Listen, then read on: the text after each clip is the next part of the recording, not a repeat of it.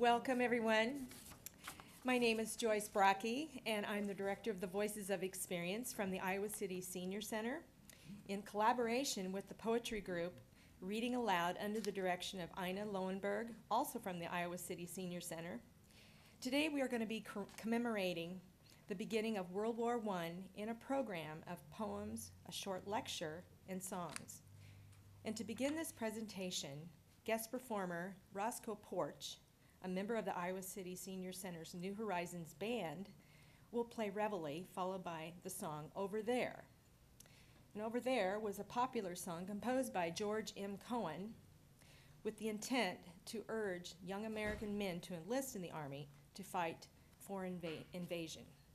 And I'd like you to hold your applause throughout this program until the end of the program. Thank you.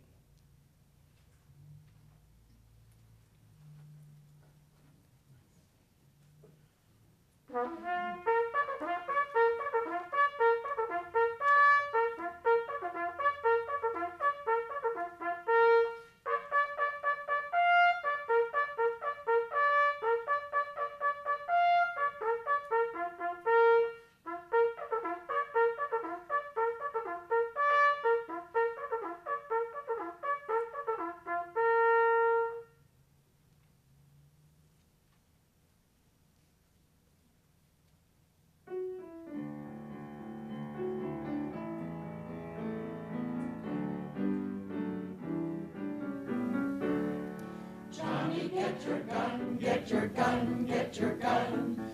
Take it on the run, on the run, on the run. Hear them calling you and me, every son of liberty.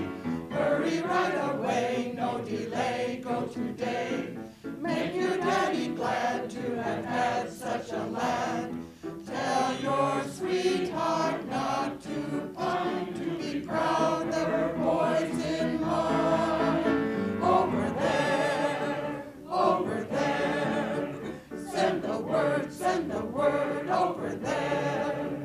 That the Yanks are coming, the Yanks are coming. The drums rum-tumming everywhere.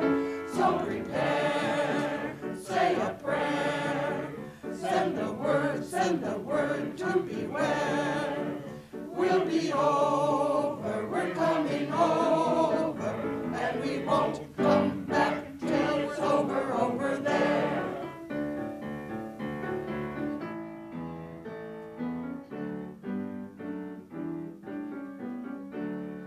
Johnny, get your gun, get your gun, get your gun. Johnny, show the Hun you're a son of a gun. Hoist the flag and let her fly. Yankee Doodle, do or die. Pack your little kit, show your grit, do your bit. Yankees to the ranks, from the towns and the tanks. Make your mother proud of you and the old red, white, and blue. Over there, over there. Send the word over there. That the Yanks are coming, the Yanks are coming. The drums rum-tumming everywhere. So prepare, say a prayer. Send the word to beware. We'll be over, we're coming over, and we won't come back till it's over, over there.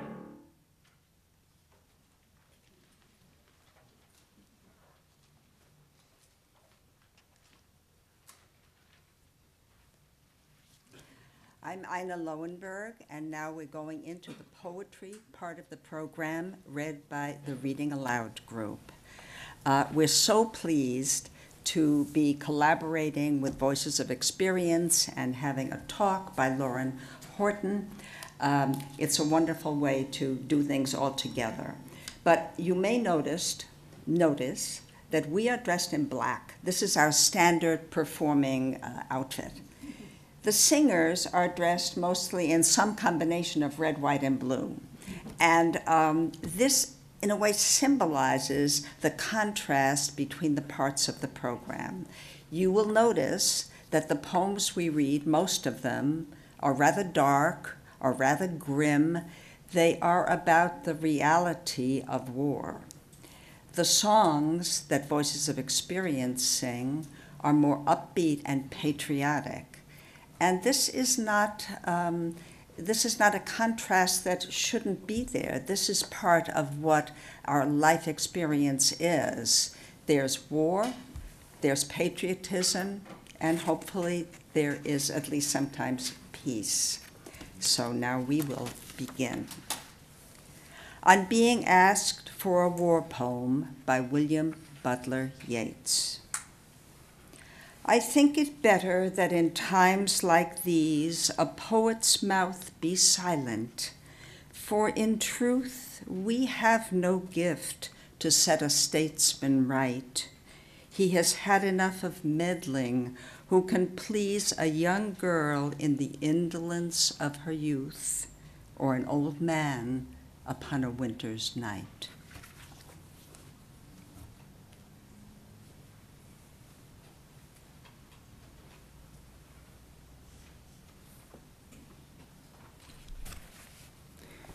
The Soldier by Rupert Brooke.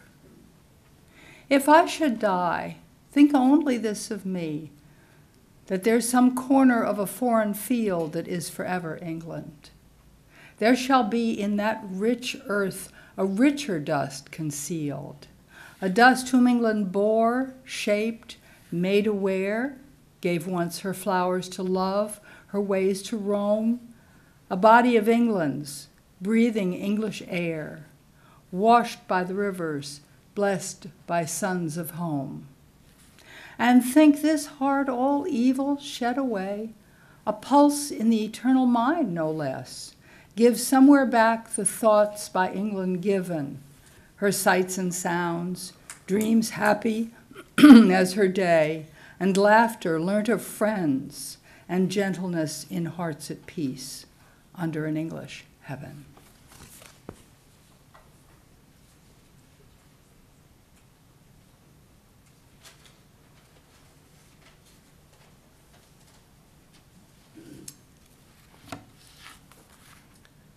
The Lost Army by Marjorie Lawrence. Written after news of 250 men and 16 officers lost in a battle in 1916. Singing and shouting, they swept to the treacherous forest. Darkness and silence received them and smothered their pain. Darkness and silence and night is the end of their story. They came not again. Never a hero came forth of the legions that enter, never a cry, nor a prayer, nor a song of the brave. Dark and in silence, the sinister forest received them and make them a grave. Somewhere deep down in the heart of the wood that betrayed them, shoulder to shoulder they lied, with their wounds to the fore. There in the dark and the silence they sleep, the lost army returning no more. We may not hear of their valor, the death, or their glory. Nay, they were ours, and they died for their country. And so, darkness and silence and night is the end of their story. All we need know.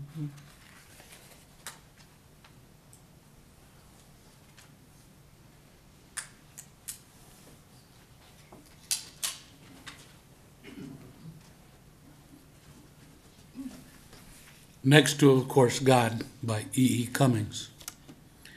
Next to, of course, God, America, I love you, land of the pilgrims, and so forth.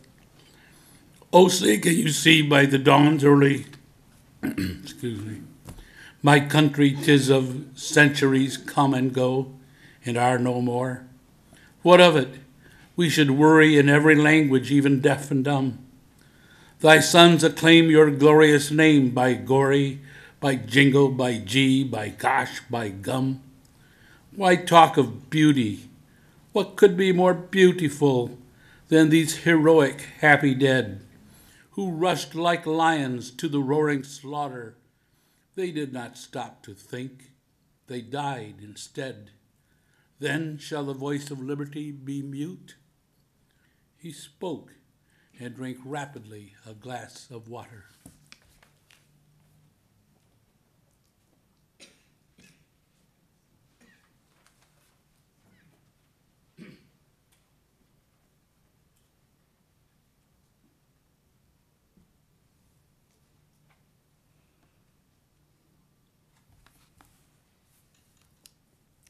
Dulce est decorum est, by Wilfred Owen.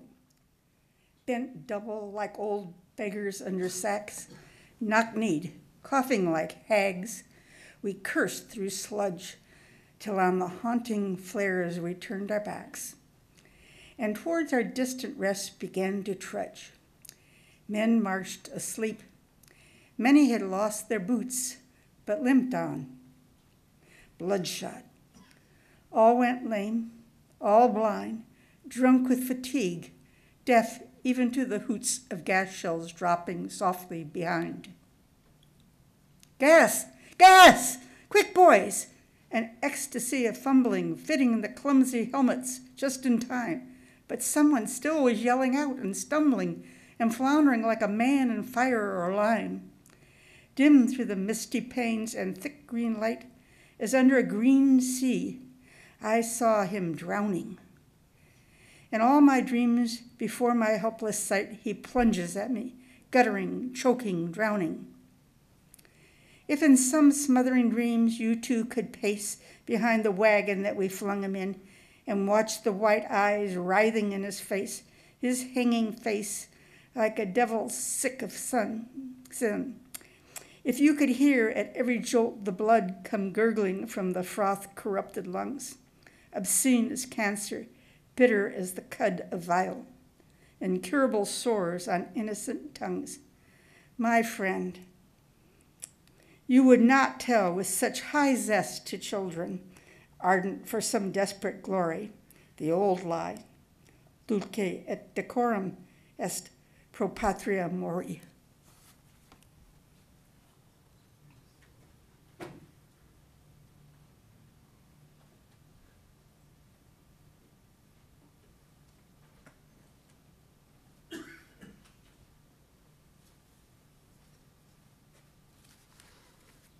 The Parable of the Old Man and the Young, by Wilfred Owen.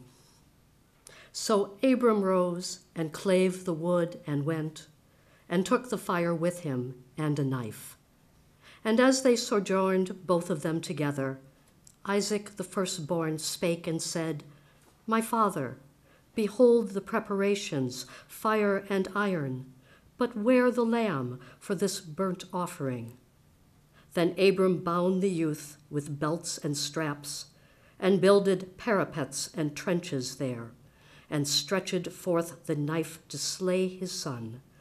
When lo, an angel called him out of heaven, saying, Lay not thy hand upon the lad, neither do anything to him thy son.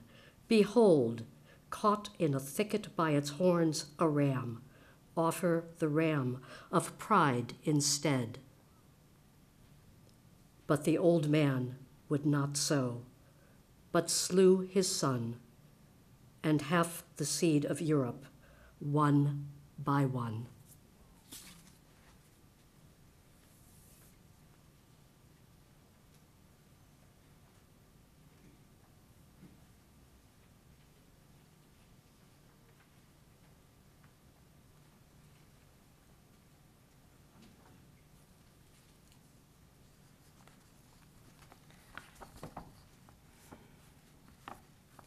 Break of Day in the Trenches by Isaac Rosenberg.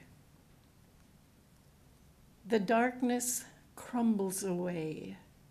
It is the same old druid time as ever. Only a live thing leaps my hand, a queer sardonic rat, as I pull the parapet's poppy to stick behind my ear. Droll rat, they would shoot you if they knew your cosmopolitan sympathies. Now you have touched this English hand.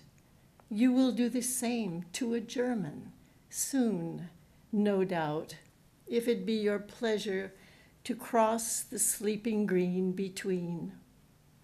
It seems you inwardly grin as you pass strong eyes, fine limbs, haughty athletes, less chanced than you for life. Bonds to the whims of murder, sprawled in the bowels of the earth, the torn fields of France. What do you see in our eyes? At the shrieking iron and flame hurled through the still heavens, what quaver, what heart aghast? Poppies whose roots are in man's veins drop and are ever dropping, but mine is safe behind my ear, just a little white with the dust.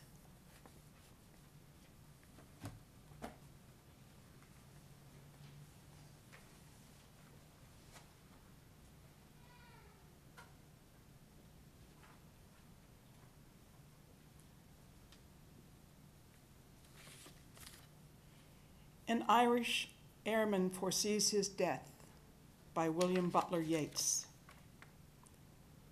I know that I shall meet my fate somewhere among the clouds above. Those that I fight, I do not hate. Those that I guard, I do not love. My country is Kiltartan Cross. My countrymen Kiltartans poor. No likely end could bring them loss or leave them happier than before.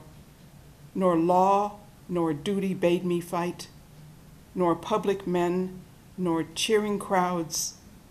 A lonely impulse of delight drove to this tumult in the clouds. I balanced all, brought all to mind.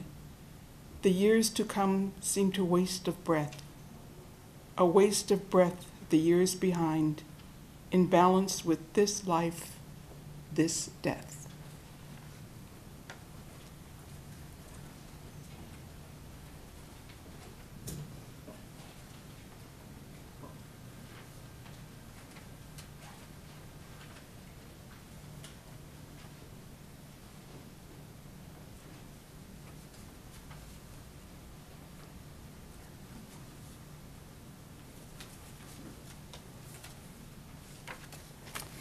Dreamers by Siegfried Sassoon. Soldiers are citizens of death's gray land, drawing no dividend from time's tomorrows. In each great hour of destiny they stand, each with his feuds and jealousies and sorrows. Soldiers are sworn to action. They must win some flaming, fatal climax with their lives. Soldiers are dreamers. When the guns begin, they think of firelit homes, clean beds, and wives. I see them in foul dugouts gnawed by rats, and in the ruined trenches lashed with rain, dreaming of things they did with balls and bats, and mocked by hopeless longings to regain bank holidays and picture shows and spats, and going to the office in the train.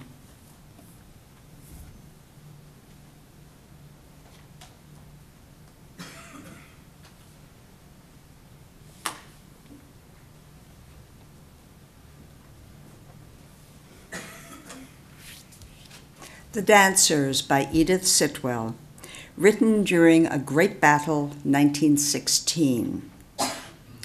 The floors are slippery with blood, the world gyrates too. God is good that while his wind blows out the light for those who hourly die for us, we still can dance each night. The music has grown numb with death, but we will suck their dying breath, the whispered name they breathe to chants, to swell our music, make it loud that we may dance, may dance. We are the dull, blind carrion fly that dance and batten. Though God die mad from the horror of the light is mad too, flecked with blood. We dance each night.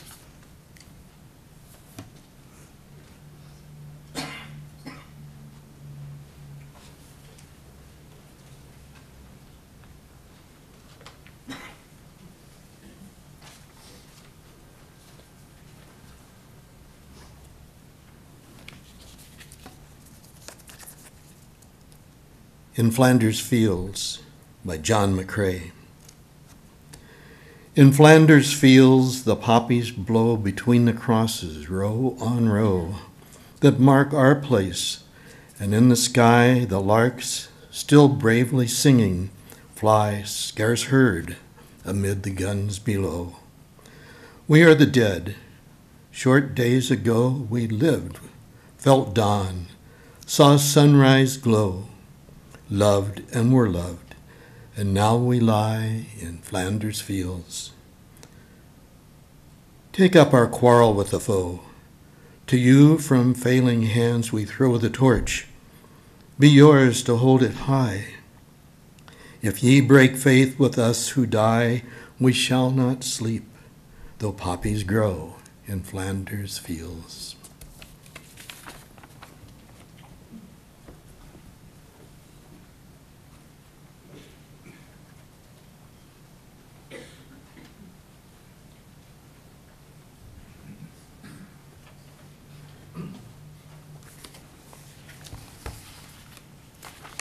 (1935) by Stephen Vincent Benet.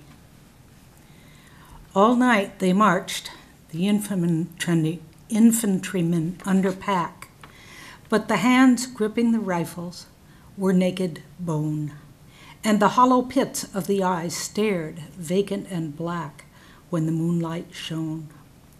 The gas mask lay like a blot on the empty chest.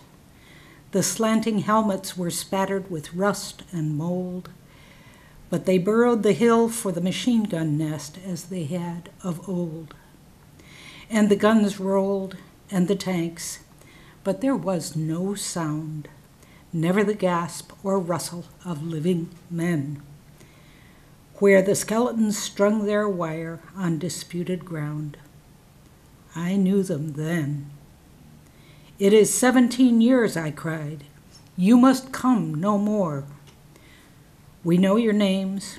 We know that you are the dead. Must you march forever from France and the last blind war?" "Fool, from the next," they said.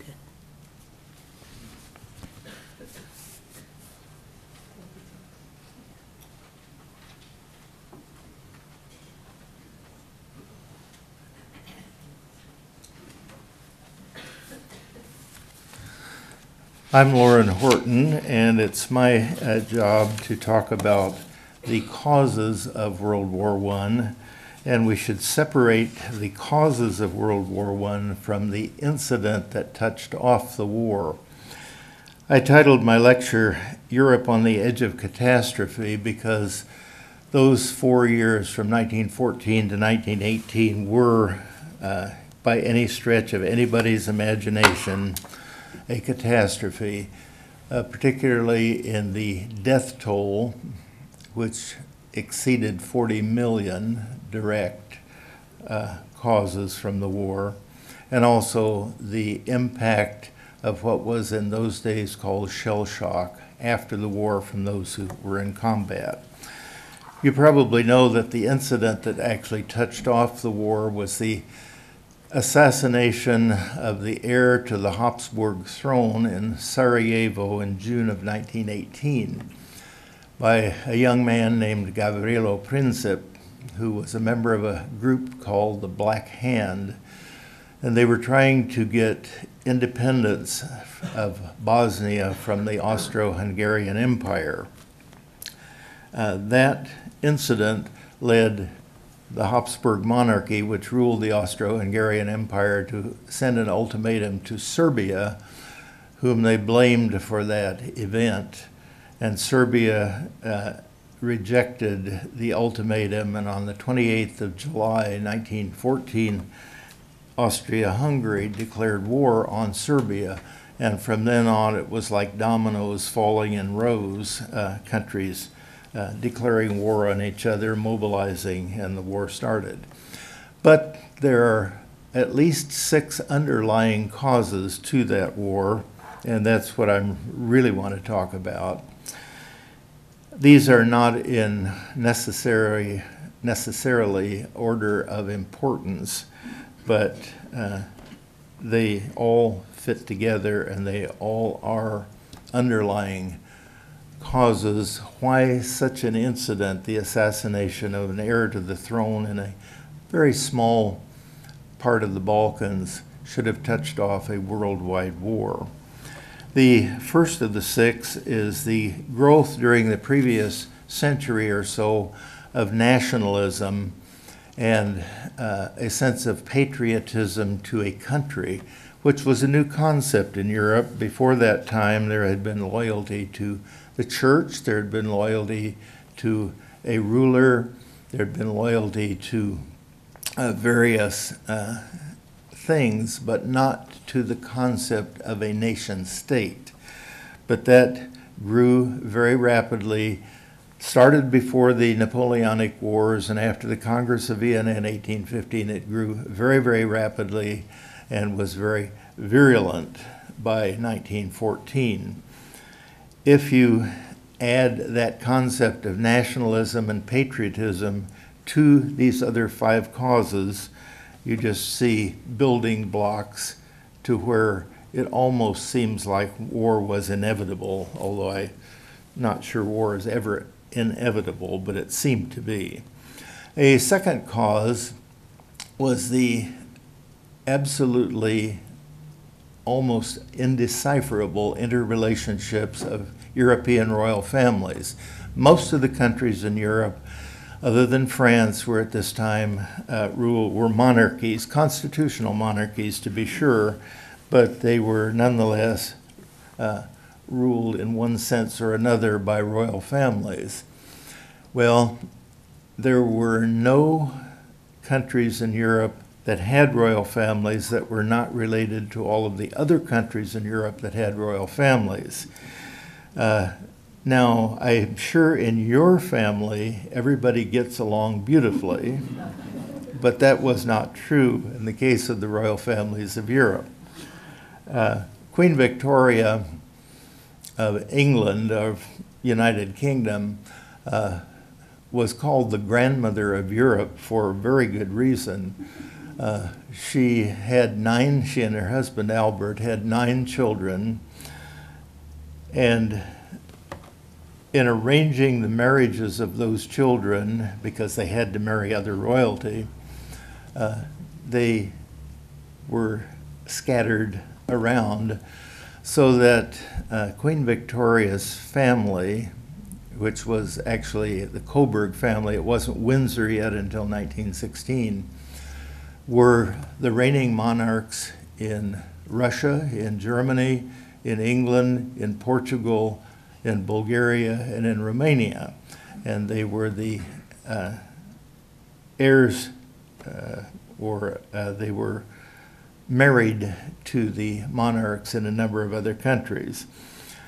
Now, this can have a good result, or this can have a bad result. The bad result in this case was the fact that Queen Victoria died in 1901, And her son, eldest son, Edward VII, succeeded her, and he did not get along with his nephew, Kaiser Wilhelm II of Germany, and that is one of the underlying causes of World War I. The not getting along, but the jealousy between them, which led to some other ramifications. One of Queen Victoria's granddaughters was married to the Tsar of Russia, and that's about a 50-minute lecture, so we won't go into that today. But that relationship and that woman who married the Tsar of Russia was a major factor in causing World War I.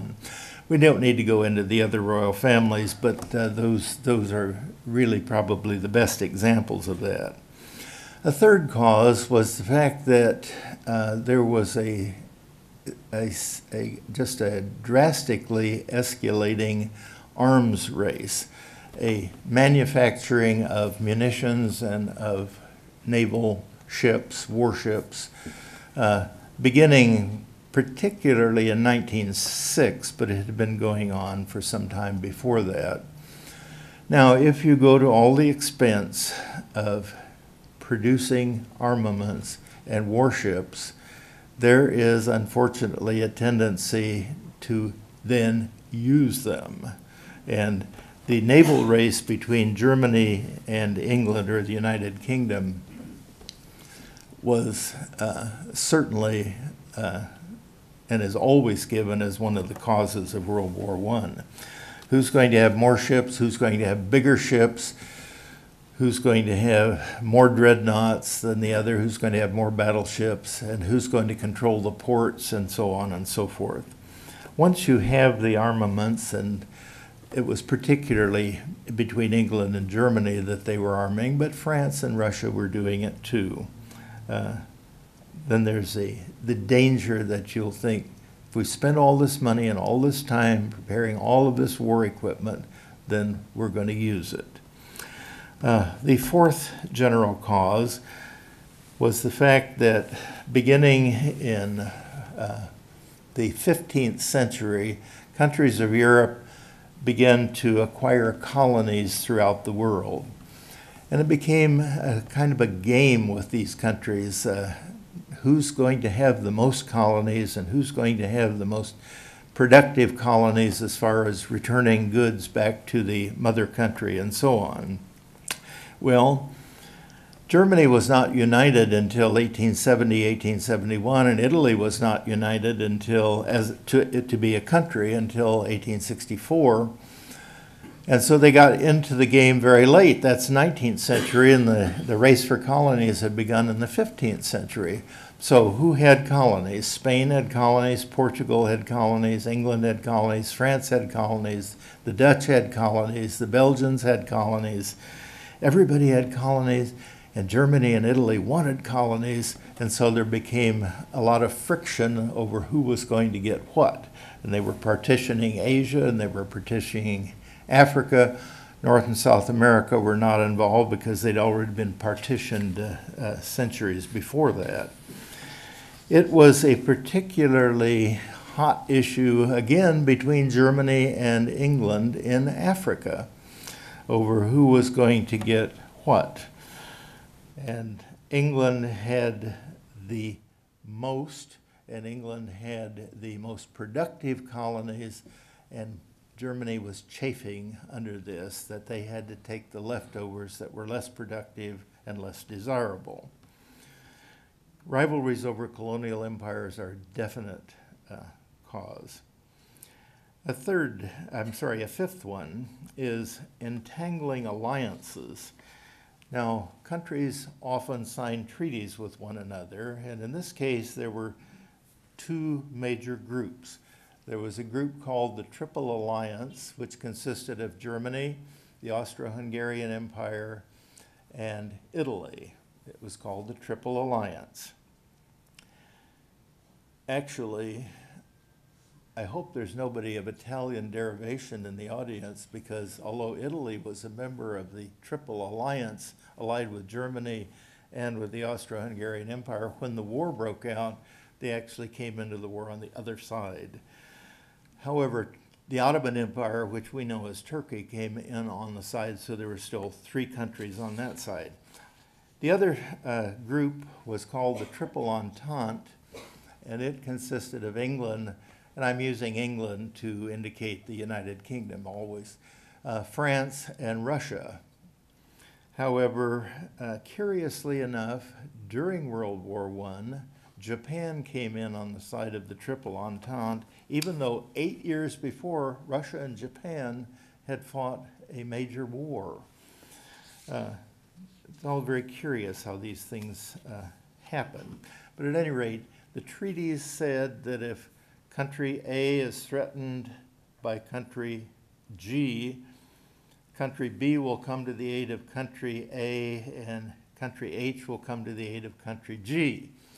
Well, the ultimatum by the Austro-Hungarian Empire to Serbia meant that Russia was bound to come in on the side of Serbia. Germany was bound to come in on the side of Austria-Hungary. So once that ultimatum was rejected and the war was declared, they just all started declaring war on each other because of these entangling alliances. And finally, the 6th major cause, underlying cause, was business, commerce, and trade ambitions. Everybody wanted to be more prosperous than everybody else. In order to do that, you sometimes have to, to be a success, there are some people who think you have to step on other people to rise yourself. Well, most of these European countries thought they had to step on somebody else to prevent somebody else from becoming prosperous, so they would become prosperous. The 3 major examples of that are that England wanted to build a railroad from Cape Town to Cairo, the entire length of Africa. And they were thwarted in that because one of the leftover pieces of Africa that the Germans got as a colony was in the way of the route. Okay, more friction between Germany and England here. Germany wanted to build a railroad from Berlin to Baghdad, but the English and the Russians control some land that keep them from doing that. So there's friction there. And then finally, there's the Suez Canal. If you're going to have a lot of trade with Eastern Asia, the eastern part of Asia, you're going to have to use the Suez Canal. The English controlled the Suez Canal, and the Germans didn't like that. So rivalries over all of these things that I've mentioned led to the treaties, which led to the entangling alliances, which led to the domino effect once one thing happened. And my lecture was titled, Europe on the Edge of Catastrophe, because, as I said at the beginning, if you have more than 40 million people killed as a direct result of the war, I consider that a catastrophe. And World War I broke out then, 28th of July, 1914, and the armistice was signed November the 11th, 1918, and that's why we're here on November the 11th, to celebrate that armistice.